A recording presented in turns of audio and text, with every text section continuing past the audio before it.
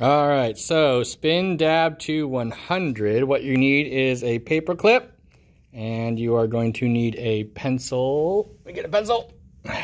And then you're going to need some markers or crayons, all right? So the first thing you're going to do is hold your pencil. Let me see if I can do this. I have my cell phone. All right, so you're going to hold the pencil, all right, just like this. And then you are going to spin your paper clip, and whatever number it lands on, that's how many squares you need to color. So I landed on 3.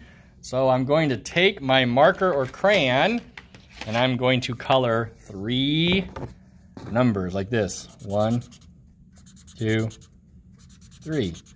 All right, then I'm going to go back to my spinner. All right, get my pencil, get my paper clip. All right, I'm going to spin it again. 2. This time I got 2.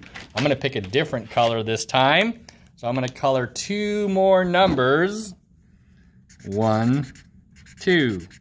All right, I'm going to keep doing that until I get all the way to 100. All right, so take your paper clip, spin, 2. I got 2 again. I'm going to use a different color this time, though, so I can make a rainbow. All right, so I need to color 2 more numbers. 1, 2. All right, so keep spinning, keep coloring till you get all the way to 100. Good luck, Declan.